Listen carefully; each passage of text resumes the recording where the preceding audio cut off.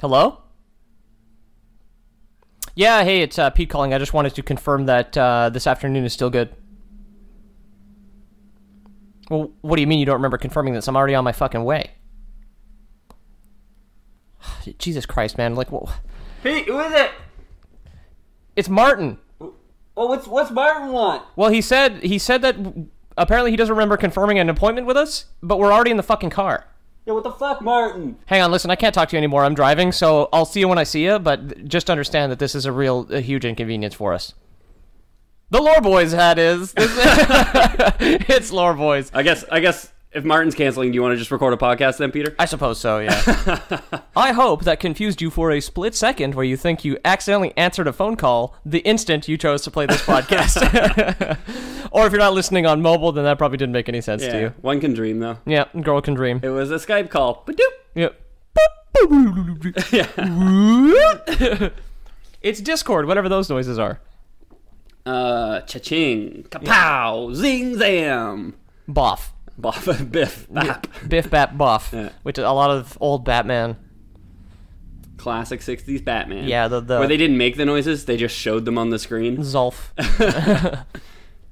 It's Lore Boys, though. We weren't alive then. Welcome back. I was not. I've never even been to the 80s. I've never been to the 60s, that's for sure. I'm a babby. My name is Peter O'Donohue, the second, technically. My grandfather, Peter O'Donohue, died in a helicopter crash somewhere in northern BC.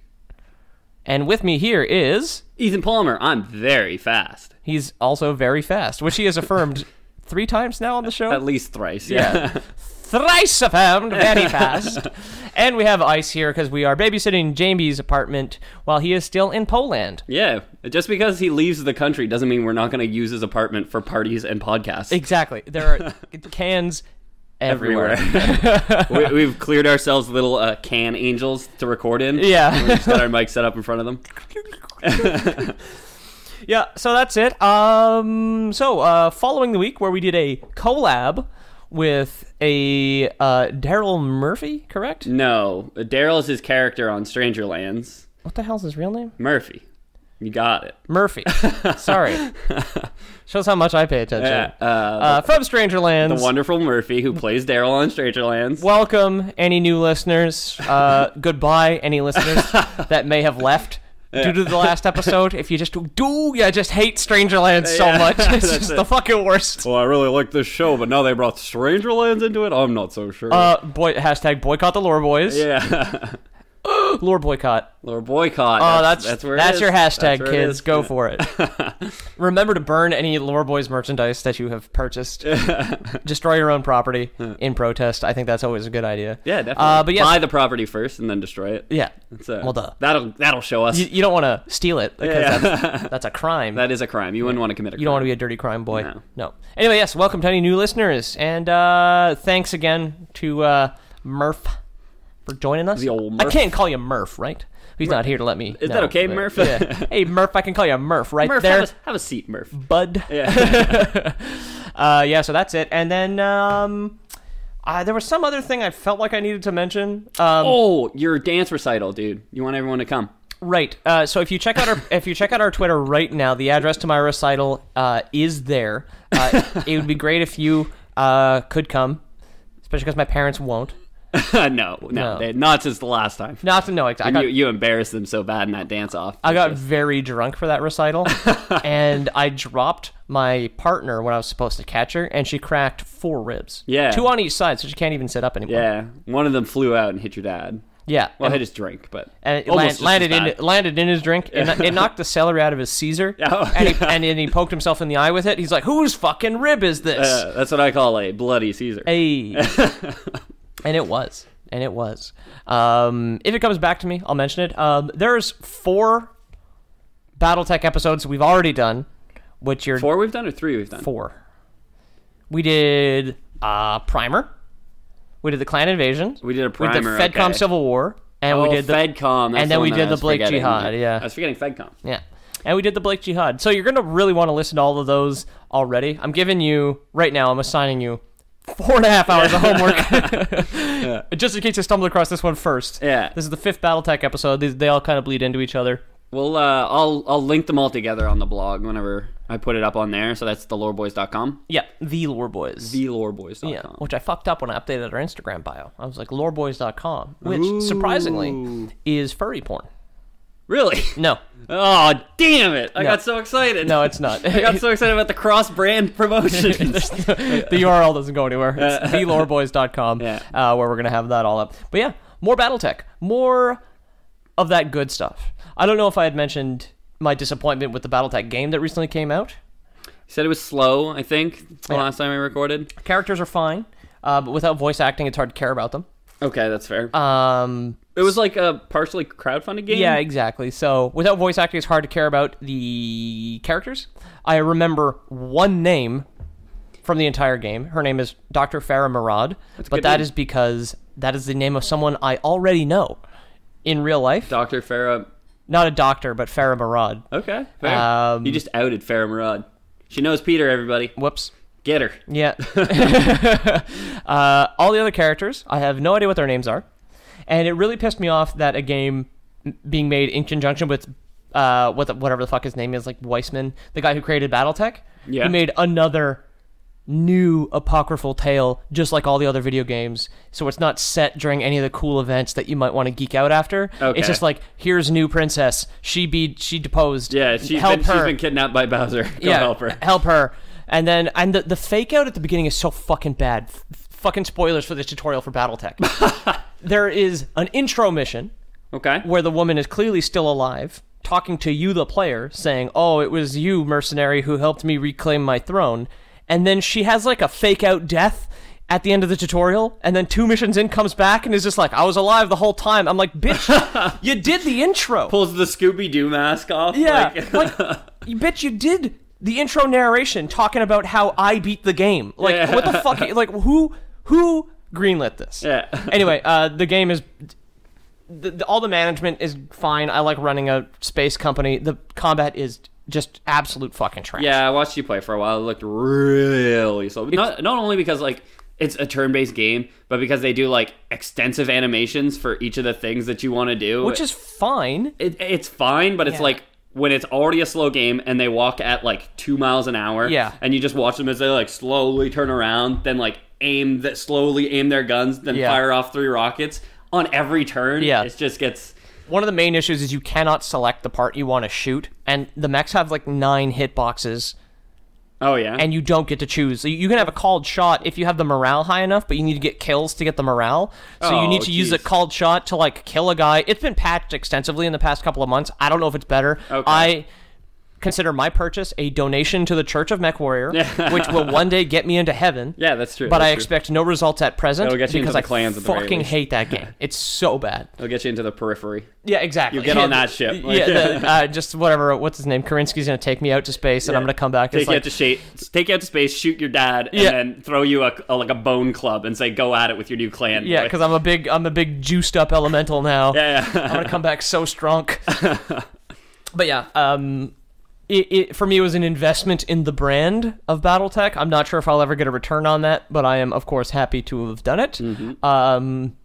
If you think that's okay, please go buy the game. If not, don't. It's not good. It's not good. Yeah, maybe see if you can find gameplay from like this patch on the YouTube or something. It's a pretty small download. Yeah. But I know I checked the Steam page recently just when I was doing this research, and like the reviews now are mixed. So the opinion of the game has just universally gone down since people started buying it. Oh, it was thumbs up. It was like overwhelmingly positive when all the fanboys bought it, and then like mostly positive when people started to play it, and just like, well, it's kind of fucking boring. And then now it's mixed, which is like 61% positive reviews. It's like, okay, you know what? I agree with these people. This game it's not good. No, it's not good. Anyway, you know what is good?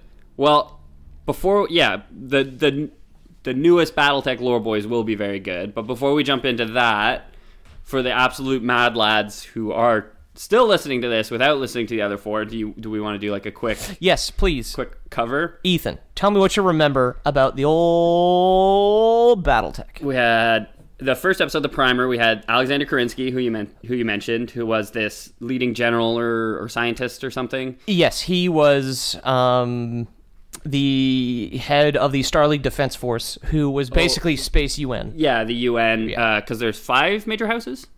Ooh, that I don't remember, actually. There's 5 or 6. 5 or 6 major houses. Steiner, Davion, Liao, Merrick, Karita, and...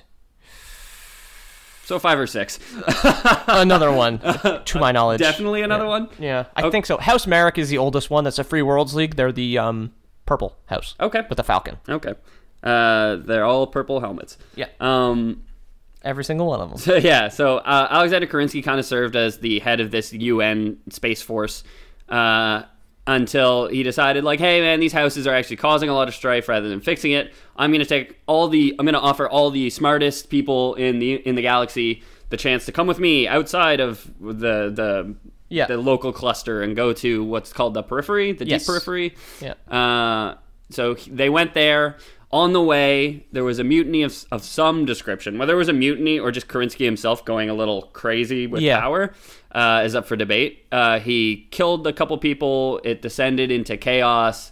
They got to the periphery and they all descended into clan warfare using these mechs, which I guess we should have mentioned in a Mech Warrior podcast. Right, yeah. So, yeah, they all pilot these mechs. They get out to the deep periphery where they devolve into clans using clan technology, which is just mechs with replaceable parts. Yeah, I mean, the weapons are better as well because he took all the smartest people and they continued to develop shit, right? So leaving people behind who didn't really know how to operate factories or improve mechs means the clan tech continued to advance. He took all the R&D department. He took all the science boys. Yeah, exactly. They eventually come back. They do. For a laundry list of reasons. There was another mutiny, and one clan leader died, and in a Agni Kai or whatever it is. The clans come back. They start destroying the houses and the Kerensky's old space force. Yep. Until somebody says, "Please stop" for just like 15 years. It was AT&T. Remember, it was Comstar, the communications company, who was so powerful they also had their own military called the Com Guards. Yeah. So they said, just stop, just wait for 18 years, and then we'll be good. One guy waited 5 years?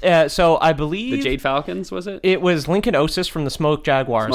Who waited 3 years instead of 15. 3 years instead of 18. I think it was 15 years. Okay. Look, I said 15, then you said 18. I don't have this completely committed. Now you're saying 15. I'm going to say 15, yeah. I don't have this completely committed to memory. I did put a lot of it down on the recording. 15 sounds right to me, too. Yeah. Then... Comstar beat them back.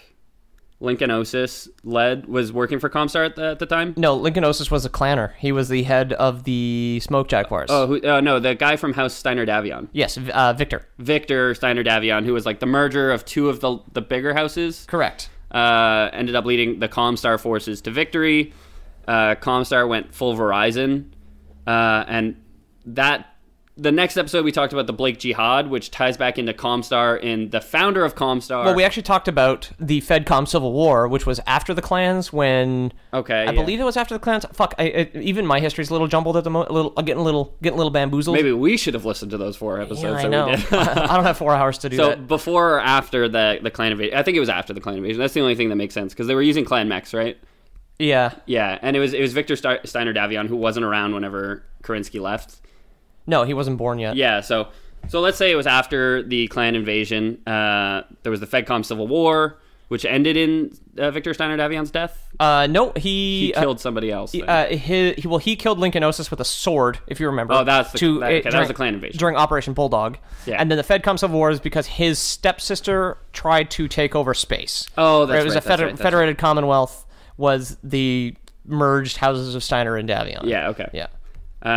So Crazy Sister tries to take over space. He stops it. Yep. Then we have the Blake Jihad. Which is where the founder of Comstar was deified after his death. Yep. And they devolved into like this weird cult thing. Yes.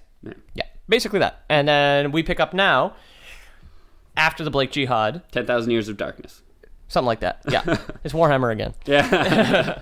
Obviously, we kind of rambled through that one. I don't remember everything perfectly. Ethan's obviously got a hell of a lot of that down just from the previous episodes, but I guarantee we got that mostly right in our previous episodes. Mostly right, which is an A in Lore Boys Greetings. Exactly. Yeah. So if you want to hear me sound like I know what I'm saying, go back and listen to those episodes, and that's the last time I will assign any homework to you. Mm-hmm. Ever and forever. Yeah, exactly. Peter promise. Yeah. That's a Peter Pinky promise right there. Stick your pinky out, rub it against your phone. That's the promise. So now we're coming back, right? We're coming back with a familiar name, which you didn't mention because I know he just kind of comes up at the end of the Blake Jihad, because he is the guy with the sexy porn alias, Devlin Stone. Oh, yeah. Yeah, because he kind of comes out of nowhere. I said, oh, yeah, like I remembered who it is, but no, I remember the sexy porn alias. Yeah, exactly. See, that's why I tell jokes. It's so people remember what I'm saying. That's it. Right? You remember the jokes. No one would listen to me otherwise. You remember the goofs. Yeah. Little is known about the early life of Devlin Stone. Even Comstar, of all things, has no records of his existence prior to the 3070s. Okay. So AT&T, with the military that controls all communication in the inner sphere, has no records of this man existing. He simply came out of nowhere as an adult man, helped stomp the jihadis, and went from there, right? And went to here. Exactly, to here. Where am I? So he led the insurrection at at a Word of Blake prison camp on the planet of Kittery. And this is a prison camp that he came into contact with another important character named David Lear, spelled like King Lear. Have we heard of Lear yet? No. Okay. Who is the son of Kai Allard Liao of House Liao. Now, this guy, I wrote a little thing kind of in here because this guy's kind of like Forrest Gump for our MechWarrior podcast. Kai Allard? Kai Allard Liao. He was basically in and around every single event that we talked about, but I haven't mentioned him up to this point because I just usually focus down on the Kerinskys or the Davions or the Steiners, right? But he's been at all. But you watch that old Nixon tape, and he's there in the background. Yeah, exactly. And he tells JFK that he has to pee. Yeah, exactly. The weird CGI JFK mouth. He was a Coliseum champion on Solaris 7. Okay. For 2 years straight, leading some people to call him the greatest mech warrior of his generation. Okay. In 3059, and this is Kai Allard Liao that we're talking about. In 3059, he led the 1st St. Ives Lancers, which is his own private little squad. Okay. During Operation Bulldog, which was when they crushed Clan Smoke Jaguar. Yeah. He was in command of the liberation of a planet called Terra Zed and took part in the battles of Karipare and Schuler, which we have not talked about and will not get into right now. Just battles. Just know that they're battles and he was there. He was in charge. Kai Allard. Exactly. And then after the end of the operation, he joined Victor Steiner Davion in the mop-up actions on Huntress, which was the Smoke Jaguar homeworld. Okay. And the Great Refusal on Strana Mekti, which was the clan Holy World, with Kerinsky's corpse in a flying coffin around the planet, right? He's a geosynchronous orbit. Yeah. In 3060, wherein, while piloting a Stormcrow battle mech, he defeated Khan Vlad Ward of Clan Wolf, who we did mention was him and the lady from Jade Falcon, who were the two people in the background who were Clans Wolf and Jade Falcon were like, yeah, don't worry, Smoke Jaguar, we'll totally help you, Lincolnosis. You're not a bloodthirsty madman. And then they didn't help him. Yeah, exactly. So he defeated Vlad Ward of Clan Wolf. But we, of course, didn't talk about him because we focused on Victor and him actually cutting off Lincolnosis' head with a katana because sword beats mech. Exactly. That's where the art came from all the time in that episode. Yes, where he's being being shot out of a mech with a katana in hand. Exactly. He assisted Victor Davion during the FedCom Civil War. Okay. He was just around. He's there too. Yeah. And during the Jihad, this is another character I just threw in here. During the Blake Jihad, he was abducted by a shadowy character who has existed seemingly for centuries, known as the Bounty Hunter. Capital T, capital B, capital H. I do want to talk about the Bounty Hunter quickly because it's the first time I've seen their name pop up. What? It's Dog. Dog the Bounty Hunter? Yeah, exactly. He's got his mullet in there. The Bounty Hunter is fucking awesome. Okay. So he or she, because they never speak and never take off their power armor, so nobody knows who they are, is speculated that the power armor is speculated it either keeps them alive or is passed on from hunter to hunter due to the amount of time the hunter has been around. Originally, the hunter piloted a Griffin medium mech, which is in the BattleTech game that we were talking about. It's kind of like a humanoid-shaped thing. It's got a little tubular cannon on the side of its shoulder. Tubular. It's so rad. It's got a surfboard. Yeah, it shoots surfboards. Boom, boom, boom, boom. Surf's up, bitches. Yeah, I wish that there was an ability in the game that just gave the Griffin a surfboard. That'd make that game infinitely more playable. Somebody mod it. Yeah, exactly. The Hunter then stole Natasha Karinsky's Marauder heavy mech and piloted that for something like 30 years. So this power armor fits under, like he or she enters the mech in their power armor? Correct. So I'm going to get into that in a second. Later, they piloted a Mad Cat and a Marauder 2. The bounty hunter's identity is still completely unknown, and their mechs are always modified so that they continue to wear their armor while piloting the mech. The armor looks a lot like Doom Guy, actually. I'll show you a picture afterwards. It's very 80s sci-fi. Loved it. I was picturing Boba Fett. No. Despite the fact he is the only cool-looking character in the Star Wars canon. Other than Phasma, who is equally as worthless. No, he's got... It's like kind of like an opaque visor over... It looks a lot like 2016 Doom Guy. Yeah, a lot like that. And it's also like the same kind of dumb khaki green. Cool. Accepted. He's a Lego spaceman. Cool. Yeah. So yeah, that would have been David Lear's father, who... And so yeah, Devlin met David Lear while in a jihadi prison camp. Wait, the bounty hunter was David Lear's father? No. The bounty hunter kidnapped David Lear's father. Oh, okay. In the past, during the jihad, but okay. I only threw that in there because the bounty hunter is it's just fucking cool. We want to talk about the bounty hunter. Yeah, it's my show, goddammit. I will put in random asides about Lego astronauts as much as I fucking want. Yes. Now we get back to Devlin and David Lear. Through Devlin met many of the leaders of the Inner Sphere and even the leaders of some of the clans, because after the invasion, they stopped being quite so troublesome. That's fair, yeah. Right? After they got defeated by Comstar, After they were like, everyone got killed, yeah. Yeah. The dead are peaceful. Yeah. Say what you want about them. Yeah, well, that's it. The dead are peaceful. That's a good title. That's a good title for the episode. So Devlin Stone prosecuted a hard-fought military campaign that culminated in the liberation of Terra in the 3080s. After the Word of Blake's jihad was defeated, Stone struck a bargain with all of the great houses except House Liao. Remember this. It's also strange that he would be hanging out with a Liao's son, because David Lear is exactly in prison, and then that would be the one great house that doesn't really want to hang out with him. That is weird. Yeah.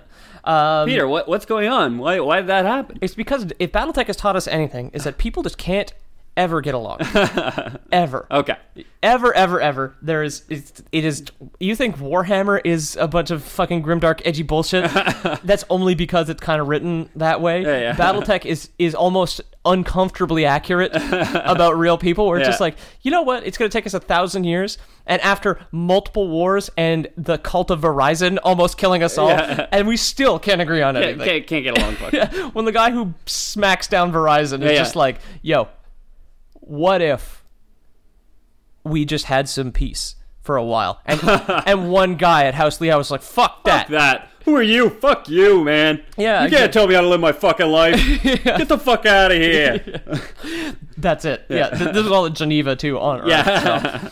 So. Where was I? Yeah, except that, so that he wanted to cede control of some of the world's nearest Terra so that Stone could create his own nation, the Republic of the Sphere. He proved that he had no problem using military force when he took the planets from Liao that they had refused to hand over. So he looked at them, he was like, give me that for peace. He's like, and they were just like, oh yeah, fuck you want to fight about it? And he was like, all right. Hell yeah, I do. Hell yeah, I do. I was hoping you'd say that. I love fighting for peace. And he wins. He does take some of the planets back from House Liao. Okay.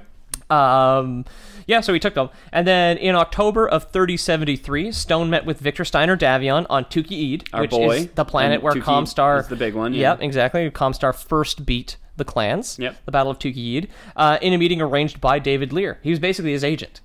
Oh, nice. He's just like, oh, listen, Stone, baby, Devlin, you're gonna be huge. Inner Sphere, huge. You're gonna be drinking wine and champagne on Tuki-Eid with Steiner Davion. I'll make it happen for you, baby. I don't know, Dave. All you gotta do is let me masturbate in the doorframe for a little while. I don't know, David. The last planet you sent me to, they were really touchy, and... You know, I'm not so sure about it this time. Yeah. Oh, don't worry about it. Anyway, I gotta go. I'm driving. Okay. He just like hangs up his 80s phone. Call that fluffer I like. Yeah. Make sure you get champagne. I want it delivered by a young boy. Producers in Hollywood. Am I right, guys? Yeah, right. That's a relevant joke. Relevant and terrible. In space. Just like our show. Yay! Yeah, that's true. Turn the show off now. At the meeting, he and Lear laid out a philosophy which Victor would privately describe as militant socialism keyed to altruism. It's such a jargony bullshit sentence. Yeah, exactly. Whatever. He needs something to tweet out. Yeah, that's it. He needed to update his Twitter bio. Yeah, that's what's written. Davion was taking a shit, and he was just like, I really got to tweet about this meeting here on Tukey. So, anyway, but they let him do it. Officials and authorities would have their assets placed in a blind trust, which is always good. So he's like, hey guys, listen, I understand 1,500 years ago, socialism never worked, but we're in space now, and we have literally never had wars for stupid reasons. Have they considered socialism as zero Gs? Let's do it again. In space this time. Take all my money, but poke your eyes out. Yeah, exactly. That's how blind trust works, right? Yeah. So, you get to poke your banker's eyes out? Exactly. So all you need to do is stab out David Lear's eyes. Yeah, that's it. David Lee's ears. David Lee Roth's ears. Cut them off. Give them in space. Yeah. They have their assets placed in a blind trust. Public service would be rewarded. Greed and corruption would be punished. And all weapons would be placed under the government's control. They mutually agreed that this approach would be most effective on worlds liberated from the Blakists, where there was a pre-existing authority. The pre-existing authority and structure had been completely eliminated, leaving a power vacuum. Okay. So he just was sliding into these planets' DMs, right, on their Instagrams. Yeah. Because he was like, hey, guys, do you remember those cultists that took over and then I killed them all? Yeah. I'm in charge now. I'm taking all your guns away, and your mechs, and your money. So send nudes. Yeah, send nudes. Send nudes. Let me tell you about socialism in space for a minute here. Okay. It's like, yeah, just like at the door in a bathrobe. Like, Yeah. I'm sorry. Right. Eventually, Victor agreed to help them by encouraging his allies Peter Steiner Davion, Yvonne Steiner Davion, and Hohiro Kurita, among others, to flock to his banner. Okay. So he was like, okay, guys, listen. He makes a good point about socialism, how it never worked on Earth, but that we've never gotten to fights in space over anything stupid. Yeah. So we should do socialism in space. And everybody was just like, big gaps in their memory about the 1950s on Earth before we went to space, where they're just like, yeah, you're right. Also, big gaps in their memory about their own history when they have literally had a war about anything. Remember that time we let one company rule everything? Let's try the exact opposite. Let's not try and find middle ground here. Yeah. Let's just go completely in the other direction and hope things work out. Can you imagine how this goes? Stone, however, benevolently led the Republic of the Sphere as its exarch, which is the highest office, until 3130. He retired and then mysteriously disappeared soon after, promising to return again should he be needed. I'm going out for smokes. I'll be right back. Yeah, basically. Yeah, he was like, well, finally made communism work. It only took us 1,600 years. Yeah. I'll be back. Well, he's still wearing socks and sandals, just like shuffles out of the house like, Stone, you coming back? Yeah. I'll be back. I'll be back. When you need me. Just call me. Got like the new system set up for a week. He's like, well, guess it works. Yeah. I'll be on vacation. Call me if you need me. It's just like, it looks like just precariously balanced. Like, good enough. Good enough, yeah. Yeah, don't you want to put that fire out? Nah. It'll run out of fuel eventually. It's in space. The fire put fades. itself out. Yeah. The Republic of the Sphere rose from the ashes of the Word of Blake Jihad. Its capital is the city of Geneva on Terra. He was like, what's the most peaceful place on Earth? Disneyland. Doesn't exist anymore. What's the next best place? Geneva. Which still exists. They signed a piece of paper there once. Yeah, exactly. A long time ago. Right before something else happened with communism. I don't know. We'll do that again. Part of Stone's vision was to create a time of peace, and the Republic helped fulfill that vision by occupying many of the planets that the successor states had fought over for centuries. The successor states are the Great Houses, so-called because they succeeded the original Star League. Remember when the UN fell apart in space? Then they showed up. And then they made the Star League 2, which also didn't work out so well. No, it didn't. It's never seemed to work for these people, honestly. Yeah, it's like people are shit in space. Also with tanks, though. People are shit in space, also with tanks. Yeah. Stone also acknowledged that the power came from the people, not the government, so he sought to weaken the power of the nobility. So he's a very French Revolution, very socialist. I mean, very French Revolution kind of Marxy, Trotsky sort of homie. Socialist, yeah. If Trotsky vanished without a trace and was just like, I'll be back when I am most needed. That's it. If Trotsky had actually convinced everyone in the world that this would work and then fucked off to Aruba forever. Right after it happened. Yeah. Forever. And never to be contacted again. Where he's just like, whatever, apparently they're like watching over the inner sphere. Like he's just like, I'm just going to keep an eye on Russia and trust me, I'll be back if things get real bad. That's it. They're like, okay, Space Trotsky, you do that. I'm the Marxist you deserve, but not the Marxist you need right now. Yeah. So fucks off. He fucks off with Catwoman. Yeah. So the Republic of the Sphere was formally signed into being between the 7th and 15th of March in 3081. I don't know why they put those dates in there. Ides of March, I think, is the 15th.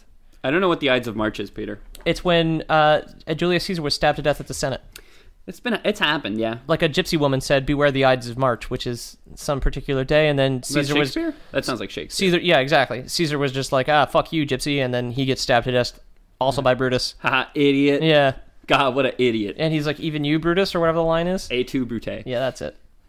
Devlin Stone was sworn in as the first Exarch of the Republic, and then the Republic began to work on repairing the damage inflicted on the infrastructure of the worlds within the Republic of the Sphere and interstellar trade that by the Jihad. So the Jihad, obviously, the Jihadis came in, fucked up everything. He was just like, well, we got to fix this first so we can have some trade and some communication. A key element of which was the establishment of the Republic Disaster Management Agency in 3081. So, true to his socialist roots, I guess, he was just like, yeah, the power is with the people, and you know what we need now? More government. Yeah. So you guys didn't like that last government, so I got rid of them, and in their place, you guys are gonna get a government. A brand new government. Yeah. Don't worry about it. Yeah, don't worry. But a better one this time. Trust me. Trust me. This one's really working for you guys. Yeah. Power to the people, am I right? That's it. I mean, they do have managers that they are actually working for, but they're working for you guys. You know what I mean? Yeah. I'm just going to disappear forever. Yeah. If that's all right. I gave them all guns. That cool? Yeah, okay, I'll be back. We also own your guns. Yeah. If you forgot about that part. Yeah. Peace. Okay, bye. Yeah. Goodbye forever. The Republic. Yeah, I know. It's so fucking stupid. It's like such a fucking pipe dream. Yeah, that's it. Even at BattleTech. I feel like he just like had this moment where he like never thought that people would actually listen to him. Then he gets there and he's like, this shit is gonna go so bad. I have to get out of here. Yeah. How did they let me do this for this long? Yeah, it's like, yeah, he's been bullshitting his entire way. He's like, okay. The fucking snake oil salesman. Yeah. I was just trying to get a free muffin. A glass bottle is just pointing a wand at it. It just says communism on it. It's just like, oh man, standing like in front of a wagon. Yeah, exactly. Being pulled by a mech instead of a horse. Yeah. That might be good art. Snake oil sales with a wagon, like hitched to an Atlas mech, just being dragged behind it. Oh my god. The Republic surprisingly lasted for 51 years until the Dark Age suddenly began, and this is what I wanted to lead into. The HPG network, the hyperpulse generators, which is the means of travel and communication. Travel. Yeah, exactly. Stellar travel. Collapsed on August 7th, 3132. Oh shit, dude. 80% of the network completely blacked out. So this is what Verizon invented and ran, right? Yeah. Yeah, this is their interstellar telephone line. Like, if you remember those two scientists, one of which wanted to be a chef and like died of food poisoning, and then one guy was like, oh yeah, and the other guy was ridiculed for his entire life. Yeah. They invented the hyperpulse generators, which are how they travel between star systems, where it's like you can teleport to empty space, but you still have to fly to your next planet or whatever. And then Comstar or Verizon figured out how to communicate so you could actually rule out beyond there. Because remember, they had like, I still can't remember the treaty, but there was a certain moment where Starleague was just like, okay, if you're too far away to get my emails, you're on your own. Yeah, you're out. You're out of the Commonwealth. Yeah, exactly. It's just like fucking... If you're not going to text back because you are too far out in space, that's it. I don't have time for this. I sent a horse a week ago. I haven't heard word back. It is frozen solid, drifting through space. And it's not going to get to your planet for 8,000 years. Just Just like a mailman on a frozen horse. On a frozen horse. Just fucking frozen. Holding a paper letter. Oh, boy. Like, that'd be good out of context art, too. Just like, what's this frozen horse have to do with BattleTech? Oh, boy. But yeah, that's what they had established. Yeah, and fuck yeah, that was the first episode with those two guys who made the HPGs. Yeah. And like, it's so stupid. So stupid. I want to be a chef, gets food poisoning. Yeah. It's been a long journey. I'm kind of glad that I'm closing it out. I would kind of wanted to not just be BattleTech boy, but I can consider this finished. Okay. Now, like once we finish this episode, so I can't imagine unless I'm like mad desperate. But to all the BattleTech diehards out there will be more BattleTech. Don't worry about it. If you ever want me to, I mean, this would have to be like, honestly, this would have to be like listener feedback. Like if you want more BattleTech after this one, you're gonna have to ask for it. You gotta ask nicely. You gotta kiss his ring. You gotta get down on your knees and grovel in front of Lord Peter over here. Oh, I am Devlin Stone, Exarch of the what the fuck is it called? Does that make Jamie David Lear? I guess so, yeah. I guess so, yeah. Yeah. I'm Exarch of the Republic of the Sphere. Okay. A new republic. Order. Hang on. Back from a brief cut because I kicked my mic stand. And it got too far away from my face for me to comfortably speak into it. So the Dark Age comes out of nowhere. Everybody is blindsided when their internet goes down, and they call Videotron, and they're just like, qu'est-ce qui se passe ici? Je peux pas télécharger mes pornos. Puis je veux vraiment télécharger mes pornos. And then the guy's just like, let me transfer you to a French agent. And then that transfer didn't go anywhere because HPGs were down. Oh, shit. That's how they found out. Shit, dude. He was in the wrong department. All the French technicians are on another planet. Yeah. They just try and transfer it over and like throw another mailman into space. Yes, that's their new thing. You just freeze and launch mailman into space on horseback. Well, that's it. It was like, so they can land comfortably. What the HPG was the mailman had a little space heater. Space heater. That was unintended. But, idiot. Yeah, he has a little heater. Yeah. He's got those little chemical hand warmers. Icy hot pads? Yeah, where you open it and then it gets really warm. He had those and he was fine, but now they've run out of those. So and they can't ship them anymore because they can't travel at light speed. That's it. They just keep throwing them into space and they just keep freezing up there. Nobody's getting their mail anymore. Yeah, so there's like a ring around to eat of like frozen mailmen. The frozen husks of mailmen corpses. Oh, God. Humanity was suddenly thrust back into the early days of space travel where FTL communication was not possible and messages had to be couriered by jump ships. Okay. Right? But jump ships can only go so far so fast. What I think is cool about the BattleTech game, which I was complaining about earlier, is you know how in XCOM you advance time just there? Yeah. Time advances a lot in BattleTech when you travel. So each planet will tell you how far away it is. So you latch onto a jump ship with your space shuttle that jumps you closer to your planet, and then it's still like 5-6 more days of space flight to actually get to your mission day. Yeah, exactly. A lot of cool details. Like I said, it seems like a really detail heavy game, which kind of makes sense coming from the style of tabletop game that it was. Because like I've played, to bring it back to Warhammer last week, it's another like super rules heavy, super like crunchy like battlefield simulator. Yeah. These tabletop games, and like there's so much little detail in there like that. So yeah, and I had a big old nerd boner when I found that out in the game. Yeah. The problem is the combat. Like I haven't searched for mods recently, and I know a buddy of mine actually fucking beat the game. My ex never did, and like her and I were, I mean we still talk, but like her and I were talking about it for fucking years when we found out about this game. Like when we were dating, after we stopped dating, all we still talked about was just like, I can't wait for BattleTech to come out. We both bought it day one. She got slightly further than I did, and I was like, yeah, so does it get less tedious? And she's like, no, it actually gets worse.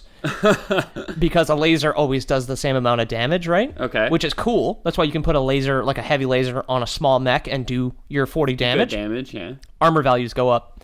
Well, that doesn't with sound heavier very good. mechs. And you can get upgraded versions of these weapons, but like, I'm not going to invest that kind of fucking time into that. I played that game for 13 hours and felt like I achieved literally nothing. And I was not planning on, I'm not planning on going back. No. I've got my Pyre, I've got my Warframe, the old it's sitting reliable. in the Steam graveyard now. Oh yeah, it's sitting in the Steam graveyard with Hollow Knight as like these things that I really should like, but really don't. Really don't you know? Where was I? Right, this made, as we recall from our first episode, this made command and control of armed forces and the governing of the Inner Sphere empires very difficult, if not impossible.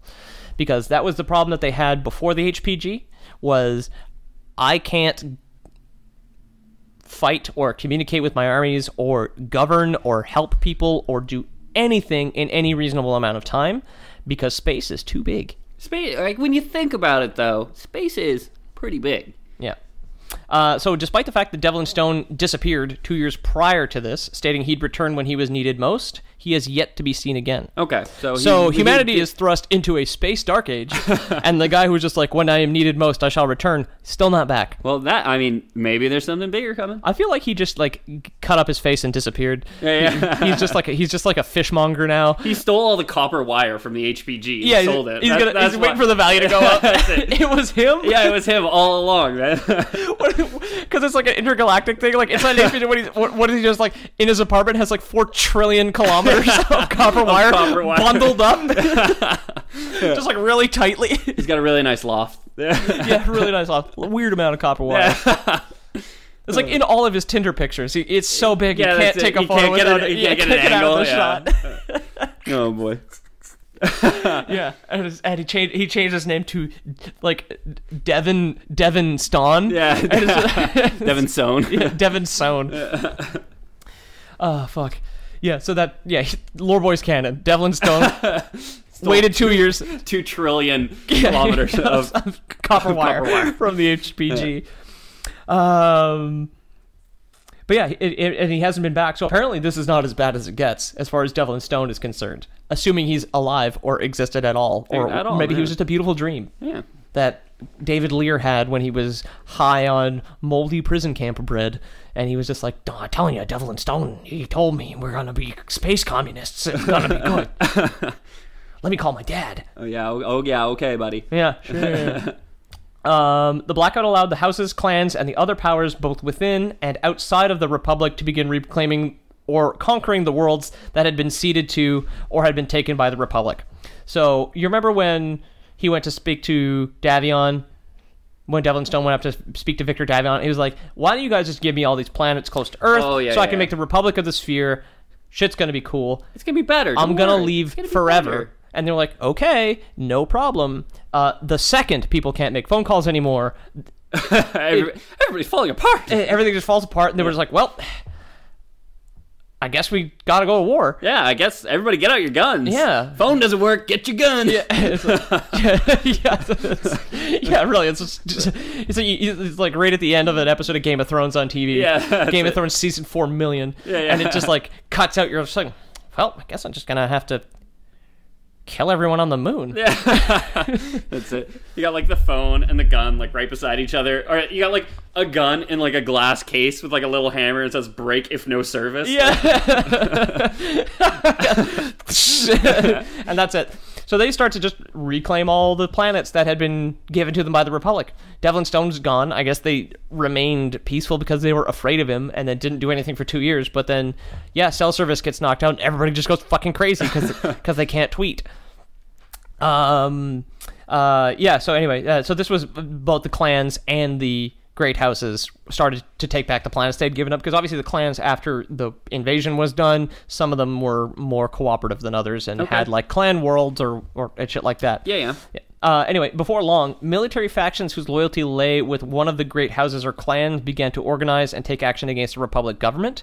Several Republic officials, planetary leaders and nobles, and industrial giants who pledged their allegiance to the greater powers of the Inner Sphere, or supported, in some cases, headed these factions. Okay. House Liao, which we remember was not super cool with the Republic of the Sphere, was obviously the first of the great houses to invade the Republic, claiming worlds like Liao, which the Confederation had grudgingly surrendered to the Republic, used military force to claim the world. Okay, yeah. So they just went straight back to war. So after they said, we need this for peace, they gave it up, phone went down, they took it back. Yeah. Okay. By force. Yeah. With gun. With gun, exactly. The other houses quickly followed suit, using the gains of their factions to make footholds deep in the Republic. Using those sick gains? Yeah, sick gains, bro. I'm sorry. Get out of here. I'm going to finish this by myself. Proving once again that the world of the Inner Sphere is a horrible, is a horrible place, and people cannot get along. No, yeah, that much is clear. Even at the highest levels of the Republic government, rival factions began to appear, most notably the Senate Alliance, which attempted to wrest control from the current Exarch. It was the big boss, right? Yeah, exactly. So this would be the second Exarch of the Republic. Besieged from within and without, Exarch Jonah Levin, on October 1st, 3135, enacted the Fortress Republic, which sounds pretty cool. That does sound pretty cool. The Fortress Republic was the name given to a plan formed by Devlin Stone. Are we tying back to Team Fortress lore now? Yes. So Devlin Stone, funnily enough, he had this plan, which was called the Fortress Republic, which was exactly what you were talking about, was just like, in case of societal collapse, break here, make Fortress Republic. Yeah. This was October 1st, 3135. Jonah Levine enacted the Fortress Republic. This was a plan formed by Devlin Stone and carried out by Jonah Levine to help preserve the Republic of the Sphere from the outside forces that threatened to destroy it. Okay. The plan called for the complete withdrawal of all remaining Republic forces to behind a border that roughly encompassed the outline of the Republic's Prefecture 10. And I have no idea what this means, and it did not have a link. In brackets, though, it does have the capital prefecture containing Terra. Okay, so I'm guessing they're like neighborhoods. Yeah, so the Republic is gerrymandered. Space neighborhoods. Yeah. So the Fortress Republic has Earth at the center, because Earth has always been at the center of the inner sphere of the universe when you think about it. Yeah, and then when they pulled in the capital prefecture containing Terra, I'm not sure how far out it goes. I couldn't find that, but it's Earth at the center, couple of planets around that. Yeah. That's it. Neptune got shafted. Oh, they left that shit behind. Like, what do you need all that? What, argon for? Yeah. What's it even made out of? Yeah. Is it methane? In addition to this withdrawal, any attempts at contacting the New Republic would be met with hostility. No more throwing mailman into space. No, they were just like, get the fuck out of here. Yeah. They would shoot all the messengers. Yeah. Launch just blast all those fucking frozen mailmen out of space. There's like frozen mailmen like leaving the planet, and they're like blasting them with lasers. Yeah, it's like, oh no, you don't. They have a lot of anti-mailman cannons that just shoot angry dogs up into space. Oh man, have we jumped the shark, Peter? I think so. Is this it? We did it. Is this our best episode ever? I don't know. Oh, I'm having a lot of fun here. What are we talking about again? Yeah, it's like usually when we have a running gag, like a through line for the episode, it makes a lot more sense. Yeah. Maybe it's just because we're both a little sleepy. Yeah, maybe. Who knows? Jamie's not here to rein us in. Yeah, that's more likely. Just a cascade, it's a cascade of nonsense. Yeah. We are getting to the end here. It is a shorter episode just to kind of wrap up the BattleTech saga, as it were. Saga. Yeah, so they were shooting angry dogs in the space at all the mailmen. Lord Boy Scan. Oh, that happened. BattleTech's so wacky. They're just like, people just can't get along because they keep launching angry dogs into space. They must have been taking so much. They must have been doing so much coke in the 80s whenever they came up with this story. Yeah, because they just kept shooting mailmen at each other. And obviously, in the rock, paper, scissors of mailman, dog beats mailman. Dog beats mailman. Yeah, that's obvious. Yeah. But what beats dog? Snake. It's snake. Snake. Yeah. Mailman ships Snake to Antarctica whenever he beats Snake. In a box. Yeah, exactly. Yeah. He boxes him up, ships him to Antarctica. And then no snakes in Antarctica. Mailman bites dog. And then Snake scares dog away or bites dog. Exactly. A lot of biting. So Mailman bites Snake? What are we talking about? Yeah. What if that's it? What if the picture for BattleTech this time is just like a mailman biting a snake, being chased by a dog, stuffing a snake into a box, stuffing a snake into a box, and like his lower half is frozen to a horse. Yeah, exactly. It just says BattleTech, no context. I mean, I can dream. I personally can dream. I don't know if that's what you'll choose. I don't know what I'll do. There's got to be frozen mailmen in there somewhere. Oh god. Oh my god. Why'd we do this? Good night, everybody. Yeah. Right. Although back on track. Back on track. Decent segue. The hostility, which was not just angry dogs. It also included the destruction of any ships that crossed the border into their territory. So these are the houses that are trying to cross into Republic territory, right? Anybody. Yeah. Okay. Houses, clans, anybody who tried to come into the Fortress Republic. Y'all better fuck off. Kablamo. Nobody's coming home. No. We'll kill you. Earth is ours now. Yeah. Okay.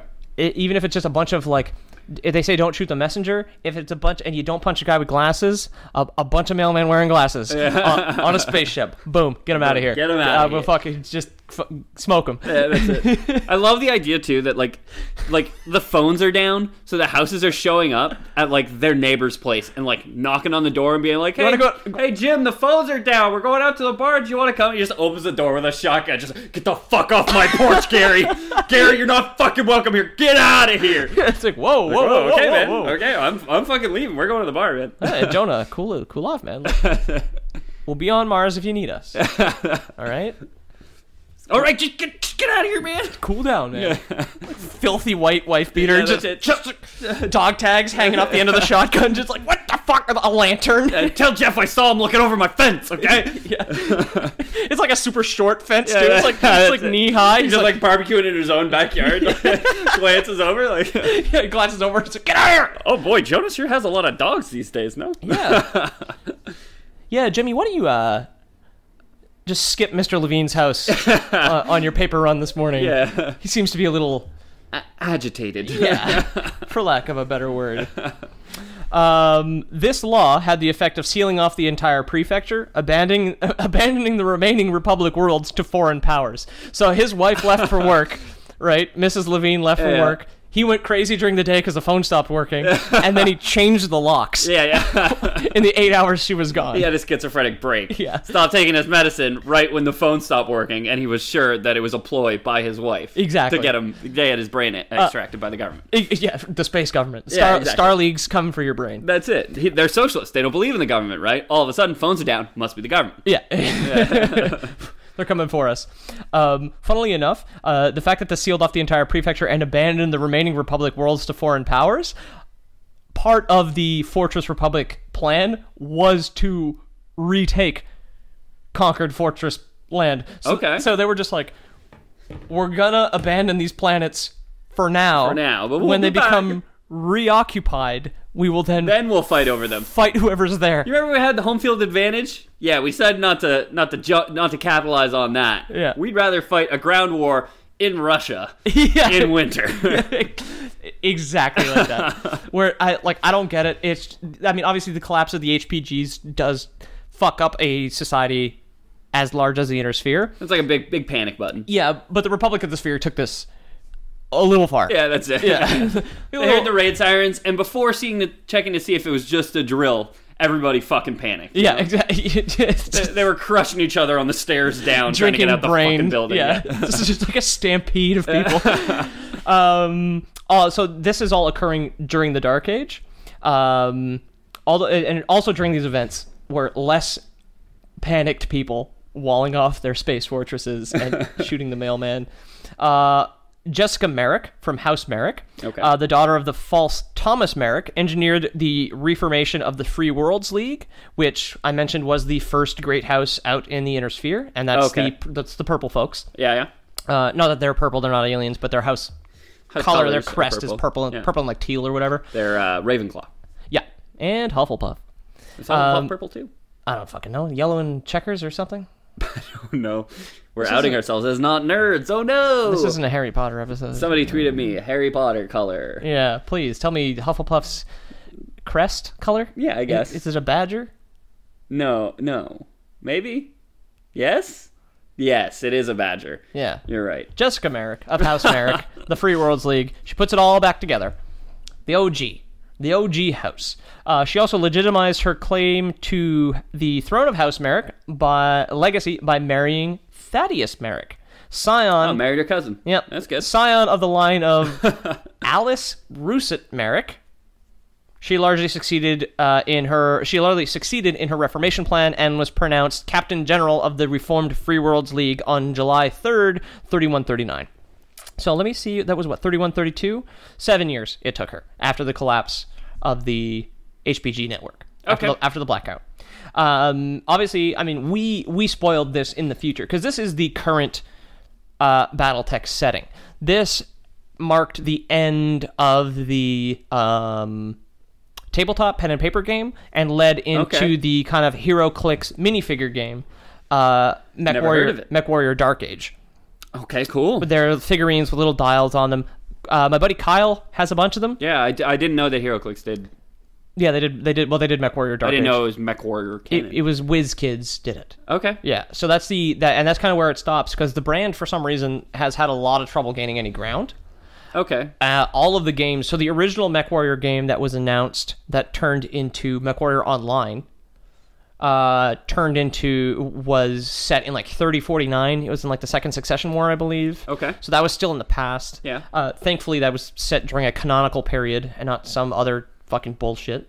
And also, I guess, potentially could have been a good game. MechWarrior Online's timeline's a bit wobbly. It starts in the 3040s, I believe, and goes all the way up to the Clan Invasion, because there was like a Clan Mech expansion pack a couple years ago. Oh, yeah. You've mentioned that, yeah. That game's pretty good. Again, the damage threshold is way too high. It takes too long to kill things. Yeah, it's all right. As far as free-to-play games go, it seems fair enough. Okay. Not like Path of Exile or Warframe fair, but like fair enough. Yeah, okay. Seems good. And I remember watching some videos. The MechWarrior Online community is also apparently quite positive, a lot like Warframe, where they're very helpful. I could see that. And they communicate a lot on chat. Yeah. And the way the map works in MWO is you've got like whatever, A to J and then 1 to 10 or whatever the fuck it is. So it's just like, I spot an assault mech at whatever. It's like Battleship. It's like, at A2. There's an assault mech. You might want Brute. Exactly. Yeah. Bringing it back. Bringing it back. So people do that on the chat a lot. I've played it for about 10 hours. Okay. Never got good at it. I'm not really into it, but I recommend checking it out. It's free, so you might as well. Okay. And then there is a MechWarrior game coming out, MechWarrior 5 Mercenaries, which is like a first-person sim game. Like The Sims? Yes. Okay. Yeah, rad's bad. Yeah, rad's bad. Oops, make them flat. And that's coming out next year, I believe.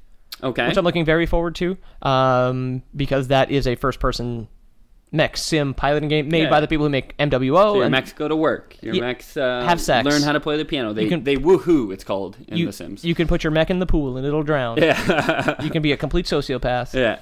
But you run a mercenary company in that game, similar to what you do in the BattleTech game, except it's first-person combat, so even if the damage thresholds on mechs are way too high, it's a lot more involved, and I can't imagine being nearly as bored with that. Okay. Yeah, and even though we canonized the fact that maybe it was Devil and Stone that stole all the copper wire for the HPGs, at present, the identity of the mastermind behind the blackout is still a mystery. The network is still not fully functional, and the Republic remained closed with no sight of the promised return of Devil and Stone. Okay, so it's either, in my mind, it's either he did it, or the writers are like, something even worse is going to happen after all this. And then they're like, well, I guess we'll sell it to HeroClix and not write any more. It seems that way. Yeah. The HeroClix figurines are cool. Like I was saying, my buddy Kyle has a couple, which is neat. And like, because it's all kind of ragtag, like a lot of the newer mechs look kind of weird. Okay. Like the Mad Cat now goes up to, like the Mad Cat was like one of the originals during the Clan Invasion. Diamond Shark made the Mad Cat Mark II, which was slightly heavier and had jump jets, so it could get a little bit of extra height. Okay. And it was more of a ballistic-based mech. It had Gauss rifles instead of lasers, was it like its main loadout. Okay. Then there's the Mad Cat Mark III, which is in the Dark Gauge tabletop, and that's a medium mech, so it's a lighter, faster Mad Cat. And then there's the Mad Cat Mark IV, which I'll show you a picture of. Looks stupid. Okay. It looks like a wax statue of a Mad Cat got a little warm, went very fast for a second, and then cooled off. Because geez. It's like a Mad Cat, but like sloped backwards. Yeah. It's like wedge shaped. Okay. So it's weird. Okay. Like the Mad Cat Mark IV is like the HeroClix figurine I always wanted, but I've never found it anywhere. And when I was a kid, this was after I'd stopped playing Mage Knight, which was also by the HeroClix people, and before I had disposable income and to support idiotic hobbies. Yeah. So I never actually bought any of those figurines. Kyle has a Cougar mech, though, which is cool, and then a couple of industrial mechs, because even, like, people were so desperate for weapons, basically. You could have, like, if your industrial mech just had a big-ass drill on it, they were, like, Good enough. We'll take them. That'll do. Yeah, exactly. Well, I'll take it. So or that's a katana, maybe. Or maybe 2 katanas. There is one mech that's in which we've mentioned before, that's in the 80s cartoon, is the main character's mech is the Axeman. Yeah. Just has a big fuck off axe like in a fist. Instead of like building it into an arm, they like gave it a fist and put an axe in it. Yeah. You may have laser, but I have axe. Yeah. So in that rock, paper, scissors triangle, axe beats laser. Axe beats laser. Laser beats Despite snake. Snake beats axe. Snake beats axe. We're unclear as to why, but I didn't. It wraps up the axe and you can't swing it. You can't swing it properly. It gets all wonky. You don't want to pick up axe with a snake on it. Yeah, you don't want to touch an axe with a snake on it. That's gross. They're not slimy, but they look like they should be slimy. They're shiny, though. Yeah. They don't have legs. How do they move? I don't like it. We don't like it so much we give our mechs legs. Or they're creeping us out. Yeah, so that's basically the current end of the BattleTech timeline. Oh, boy. That was a fun. That was a fun, man. That was what a ride. That was a goof and a half, man. Hopefully you could follow that. Yeah, good luck. Anybody that made it through that fucking landmine. Yeah, there was only a little bit of an interlude there. We got the history out. Yeah, exactly. Yeah, so this is as far as it goes now. Into the future is 3139. The Dark Age tabletop game takes place during that, and no games have been set in the Dark Age as of yet. And I don't know if I mentioned it in my little ramble there about the MechWarrior 5 Mercenaries. That game is also set in the past. Like, prior to the clan invasion, there are no clan mechs in that game. Okay. For some reason, they keep doing that. Like, the most popular mech of all time is fucking Mad Cat. And it's just like, no, we're not gonna do that. Why don't we set it in 3039, and you need to help Princess Jasmine get her throne back. She dies, despite being the narrator. But you get this genie, voiced by Robin Williams, at least. It's weird how they, like, digitized his voice for the BattleTech game. Yeah, it was weird. Yeah. Master! Commander! Yeah. He never had a mech like me. I'm not going to try and do a Robin Williams, because I do not have the chops, but I respect you. Yeah, I did my best there. Smokin'. Was that him? Yep. Okay, good. Yeah, it was Robin Williams in The Mask, which is the soundboard that you can... The soundboard is... The voiceover lines from The Mask are now part of the new BattleTech expansion. Hey, somebody get this mask off my face! That was from the movie, right? Yeah, exactly.